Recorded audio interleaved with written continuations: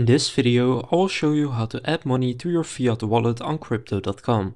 So first off, open up the Crypto.com app, and then what you want to do is click on Deposit. Now to add to your Fiat wallet, you want to select Fiat right here.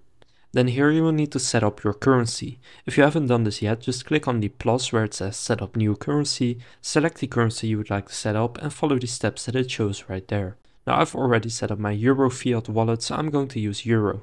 So select the currency you want. And then right here you will get some information that you can use to deposit money into your Fiat wallet using your bank account. So the only way to do this is via your bank account. So right here you will get some information about the transfer that you need to do. So for example, for the bank name that you are sending to, you need to do OpenPayD.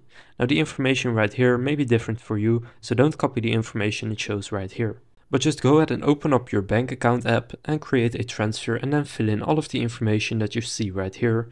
And then go ahead and send some money into your Euro Fiat wallet. And then after you send the money from your bank, it will show up right here in the bottom under Accounts and then in your Fiat wallet right here. So that's how to add money to Fiat wallet on Crypto.com. If this video was helpful, please consider leaving a like and subscribing to my channel. And with that being said, I will see you in the next video.